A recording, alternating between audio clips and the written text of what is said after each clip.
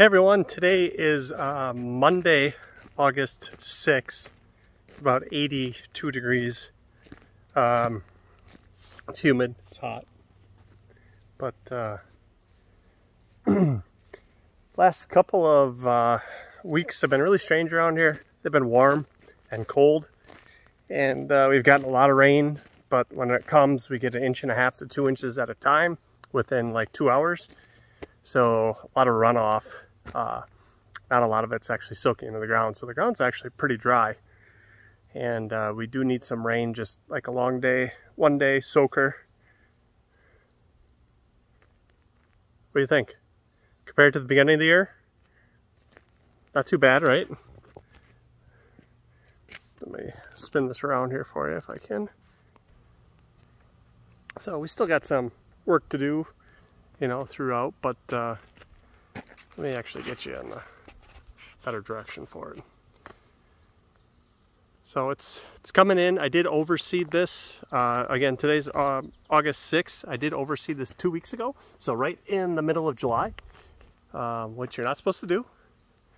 I fertilized, overseeded, and I've been watering. Not a lot because of the seed. I don't want it to wash away, but I have been watering. We still have some bent grass and crabgrass and bare spots. It's not perfect by any means, but it is slowly but surely coming along here.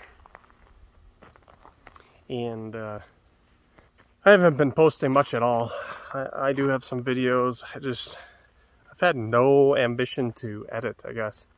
So I've been watching a lot of other videos out there, and again, direction I'm changing to is more normal everyday yard care.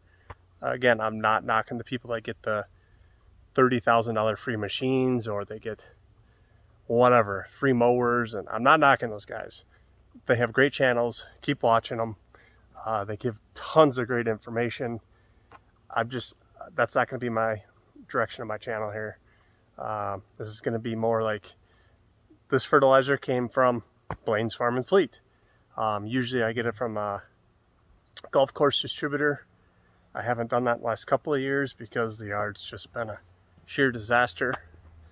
But I got 97% of the sprinklers working now. I had to put down 700 feet of 1 inch black poly pipe. Tons of new sprinklers, because old ones were cut up, chewed. I abandoned a bunch of old lines because I didn't know where they were cut, where they weren't cut. So it's been a process. It's been a month-long, drooling process, but I would say I'm 97% done with sprinklers.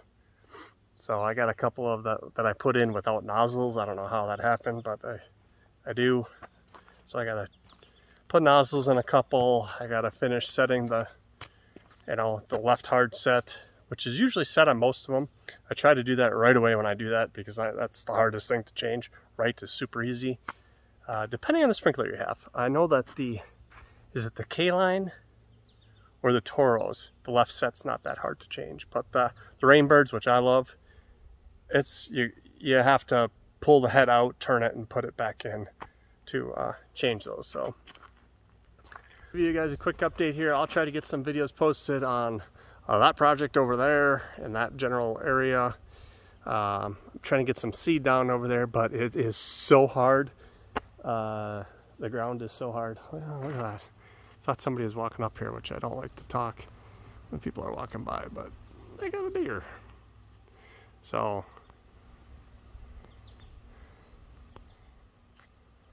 it's coming. It's coming along. Again, fertilizer, water, nutrients. People ask, what's water? Fertilizer. Know what you need. Soil test. Those are soil test. Water, the nutrients that you need from your soil test. Those are the three biggest things.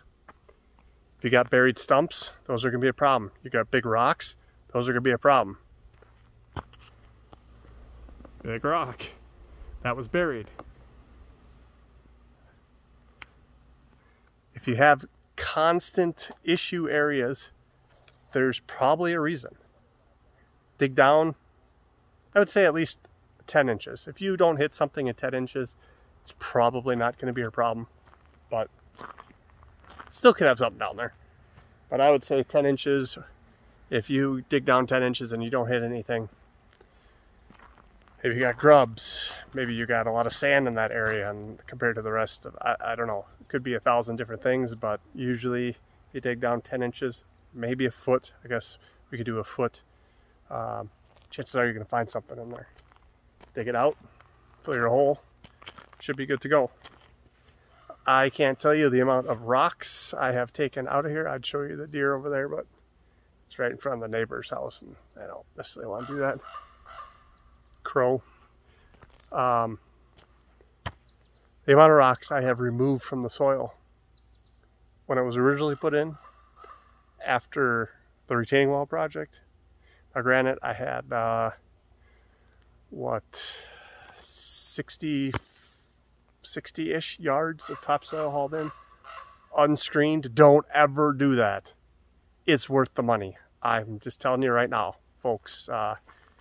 They say, oh, it's way cheaper to get the unscreened. Say thanks, but no thanks. I'm doing the screened because the amount of rocks and roots and glass, probably 2-gallon bucket worth of broken glass, you know, shards. It's not like you're picking up huge pieces. So it's been a real pain in the butt. It's good topsoil, I think. I did not have it tested. Should have had it tested. I have not done a soil test this year, but for like 4 years before that every year. So pretty much test the same every year. I'm never gaining ground. I'm not losing ground. My soil is what it is, I guess. I don't know. But no matter what I do, I'm always a little low on potassium, nitrogen. I have a lot of iron, and it always needs lime. Not a lot, but it needs lime. Whatever he says. So, okay guys, thanks for tuning in. I'll try to get some other videos uploaded if I haven't already. Sorry for not having a lot lately. As you can tell, I'm out of practice here big time, but I appreciate you sticking around, and hopefully you find some of these videos good. And again, we're gonna be low dollar, low everything. So you know, no big free equipment here to help aerate the yard or dethatch the yard. You know, if we're going to do that, we're going to have to rent it, or we're going to have to buy a tow behind for the lawnmower or something like that. I'm not budget-friendly yard. Maybe that's the best way to explain this. That everybody can do. That everybody can do. So that's all I have for now. Thanks for tuning in. I'll check you guys later.